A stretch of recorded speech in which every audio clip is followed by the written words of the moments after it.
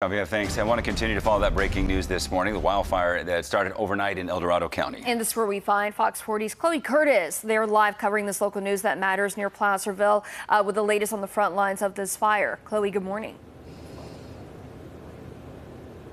Good morning, Richard and Melanie. Quite a few crews still out here on scene this morning. You can take a look just over my shoulder here, developing an action plan for trying to get some containment on this fire. Now, as of right now, we know that the fire's burned roughly 67 acres, 0% contained at the moment. And this is a look at that plume of smoke over the area. We could actually see this plume as far as when we were on Highway 50 heading this way a couple hours ago. So, that it's plume of smoke very visible in this area. Now, again, priority right now is just getting some containment on this fire. We've also seen several people evacuating this morning, evacuating from their homes, heading toward the shelter area, also with their animals. We've seen several trailers pulling horses trying to get out of this area. And I want to mention that this is a very windy road that people are taking. Rock Creek Road is what people under an evacuation order are being told to take while evacuating, and it's very narrow, so trying to get out sooner rather than later if you are under a warning, because that area very difficult to get two cars through, especially if multiple people are trying to evacuate at the same time. Now, we know evacuation orders have been issued for the Mosquito and Swansboro community residents, again, taking Rock Creek Road if you do need to get out.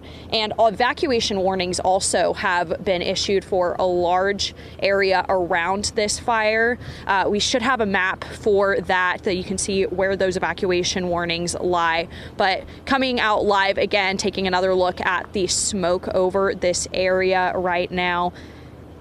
Definitely not as thick, I would say, as we'd seen a couple hours ago, but crews, of course, going to be out here throughout the morning trying to get containment on this fire. Again, about 67 acres right now, but we're going to stay at this staging area for you, try to get some more information from crews about exactly how conditions are impacting this fight right now. But as you can see, it is a little bit breezy out here. I wouldn't say quite windy yet, but again, that's going to be a concern going into the morning. But we'll check back in with you on conditions coming up here shortly.